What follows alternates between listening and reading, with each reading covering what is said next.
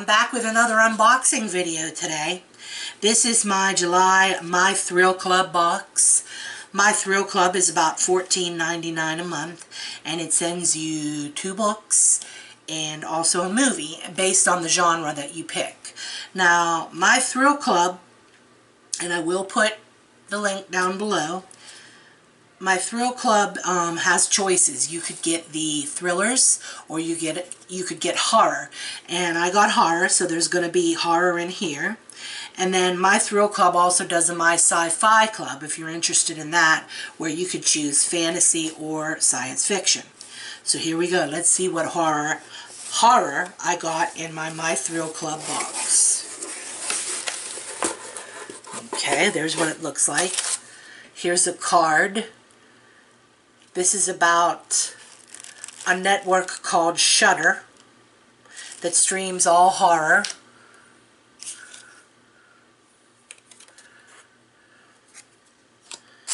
Okay.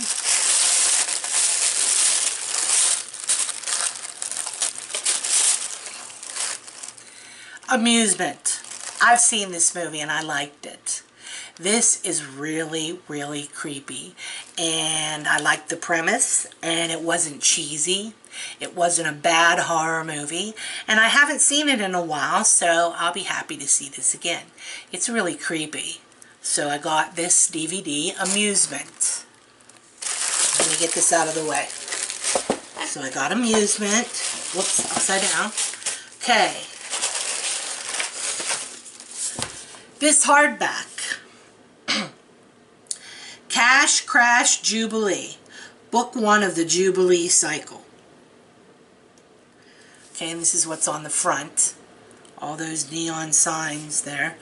Never heard of this. It says, a one-way bullet train into a bizarre but chillingly plausible future.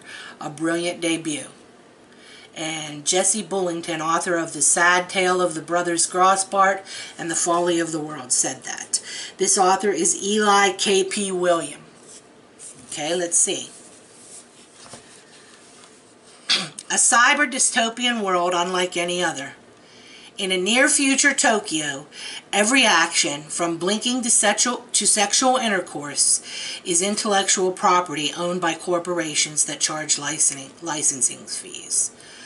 Licensing fees for blinking? Whoa, okay. A body bank computer system implanted in each citizen records their movements from moment to moment and connects them to the audio-visual overlay of the IMANET, so that every inch of the metropolis crawls with information and shifting cinematic promotainment. Eamon Kanzaki works as a liquidator for the Global Action Transaction and that's a mouthful, okay. Global Action Transaction Authority.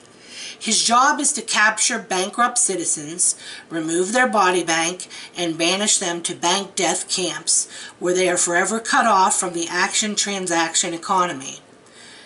Eamon always plays by the rules and is steadily climbing the liquidation ministry ladder. With his savings accumulating and another promotion just around the corner, everything seems to be going well, until he is asked to cash crash a charismatic politician and model citizen. Soon after, he is charged for an incredibly expensive action called Jubilee that he is sure he never performed. To restore balance to his account, Eamon must travel the secret of Jubilee. Must unravel, not travel, unravel the secret of Jubilee, but quickly finds himself asking dangerous questions about the system to which he's devoted his life, and the costly investigation only drags him closer and closer to the pit of bankruptcy. I'm always happy with My Thrill Club and the books that I'm given, but this seems like sci-fi, and I didn't sign up for sci-fi, I signed up for horror. Okay. In Cash Crash Jubilee, Book 1 of the Jubilee Cycle, debut novelist Eli K.P. William wields the incisive power of speculative fiction to show how, in a world of corporate finance,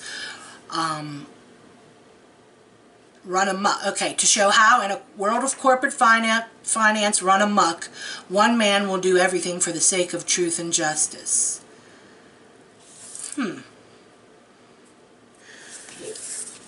might be good. I mean, I'm not so closed-minded as I wouldn't try it, but this doesn't really seem like my thing. This is more, I mean, I like sci-fi, but I don't know. This doesn't sound like something that I would reach for. We'll see. Okay, let's see what the other one is. And they're both hardbacks, it looks like. I didn't get a packed by so-and-so note this time. Didn't get a quote. Okay. The Girl with Ghost Eyes by M.H. Borison. Lyrical and captivating, a thrilling adventure through historical Chinatown and an exquisite blend of history and myth set in a spirit world you'll never forget. And that's a quote from Ron Thurman, New York Times best-selling author. I don't know. I'm kind of disappointed in this month's box, to be honest with you.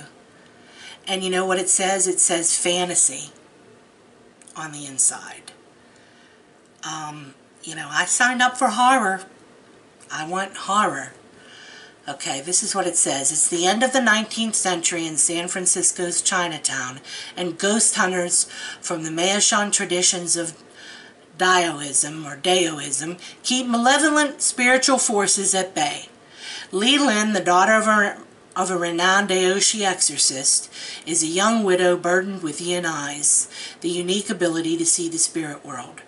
Her spiritual visions and the death of her husband bring shame to Li Lin and her father, and shame is not something this immigrant family can afford.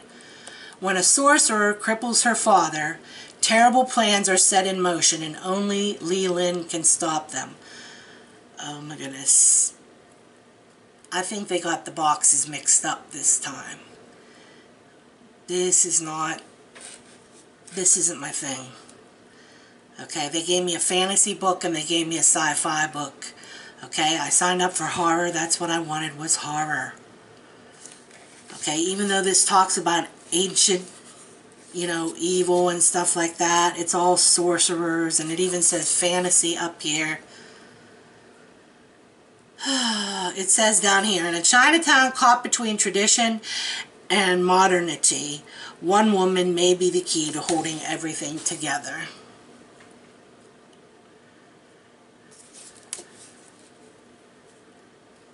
Male-dominated Chinatown, gangsters, soul stealers.